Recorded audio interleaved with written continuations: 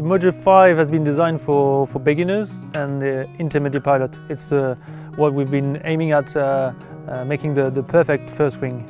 We believe that the first wing is very important. This is where the pilot will progress with, so it's got to be easy to use, it's got to be fun to fly, and a wing should give confidence to the pilot. Confidence makes the pilot enjoy the flying, so makes him fly safer, and will also help to make the pilot fly longer because we'll have more fun. So it's a beginner glider. It's designed for learning in schools and for being as your first wing, but it's also great fun to fly. It's been great fun developing it, great fun testing it, and just a pleasure to fly. In the Mojo, I'm impressed by the comfort in the air. Very tranquil, with nice turn, good to cruise and to learn paraglider. It's not a tricky glider to pilot, it's an easy glider to pilot.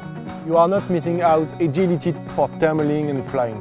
Very progressive brake range, and even if you are not super precise in every situation, the glider will cope with it. Mojo is a wing that you can really keep up in your progression because it has more performance and you have some cross-country ability that you don't exactly have with the Atom. The requirements, the goals are different than developing Delta 2 or Nenzo, but there's definitely a lot of energy and hard work going into the school wings.